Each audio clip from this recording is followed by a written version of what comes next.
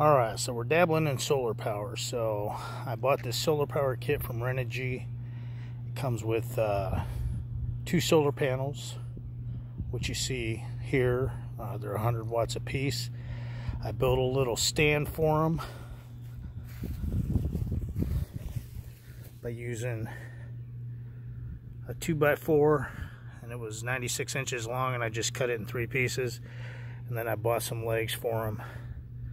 Pretty simple little setup. Each panel comes with a positive with the red ring and a negative, which is female end.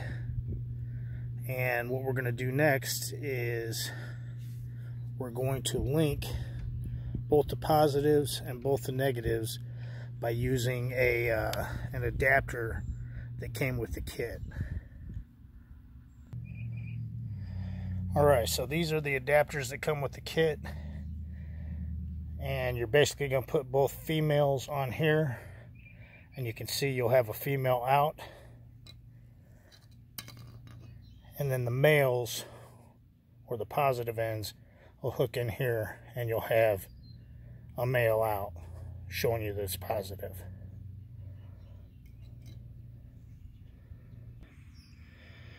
Okay, just showing you here, I'm hooking both the female ends on. And it'll have the female end out. I'm going to push them all the way in. So this is what you get in the end. We're going to do the same thing with the male side. So I'm going to take this male, put it in the female adapter. Alright, just like that. And then hook the other one in the other connector. Just like that. So you still have your male or your positive, and your female or your negative. Alright, the other thing that this comes with is a couple of cables to run from the panels, or those connectors that we just connected up, into our control panel. So the way we're going to do this is we're going to start with the negative.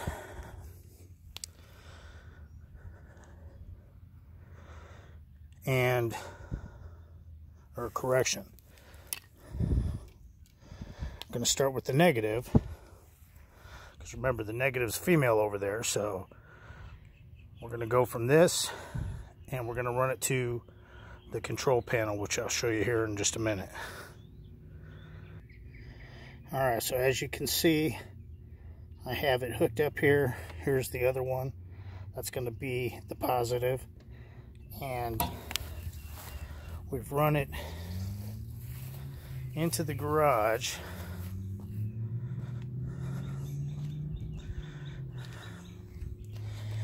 And we're going to hook it to our control panel. But before we do, I want to talk about this for just a minute. So this is the control panel that comes with it. As you can see in the lower center, you have, on the lower right, you have a negative and a positive for your solar panels, and on the center left, or correction right, you have the positive and negative for your battery. Alright, now according to the directions, we're supposed to hook up our battery first. Now the battery doesn't come with the kit, so I went ahead and bought a battery separate. Show you the battery that I bought. The Renogy 12 volt, 200 amp hours. Alright, so we're going to hook the battery up first. Alright, so the last thing that the kit comes with are the connectors to go from the battery to the controller. So we're going to hook up the negative first. And we're going to hook it to the battery negative. Alright, and the battery also comes with a couple of bolts to screw in there. For this particular battery, you're going to need a 1/2-inch wrench, and for these you're going to need a Phillips screwdriver. Okay, so first thing, we're going to take off this little cover, set it to the side, then I'm going to grab my cable. Alright, and then I'm going to go ahead and tighten it down.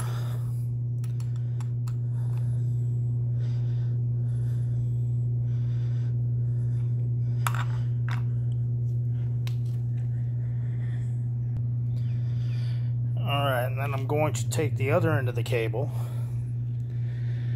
put it in the negative side. Alright, so right in there. Push it in, and then I'm going to screw that screw back down. Alright, and then once you have it in there, just give it a little tug to make sure it's in there good. And now we're going to do the same thing with the positive and run it to the positive. And once we do that, that battery light up there and the one right next to it, next to the white button, should both be lit. Alright, so the first thing I did was take that cap off, the little protective cap, hook the other cable to it, and then ran it over here to the positive side. And then, as you can see, I have both green lights, which means that that is hooked up correctly. Alright, so that's all there is to hooking that up. The next thing that we're going to do is hook our solar panel up. So if you remember, we had already run our negative cable over here.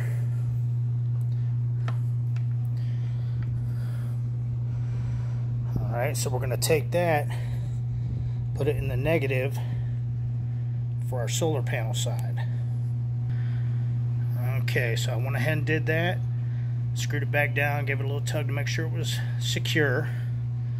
Now I'm going to grab my other cable, which this is going to be my positive. And if you remember, the one with the little red ring on it is positive. So of course this side here is female.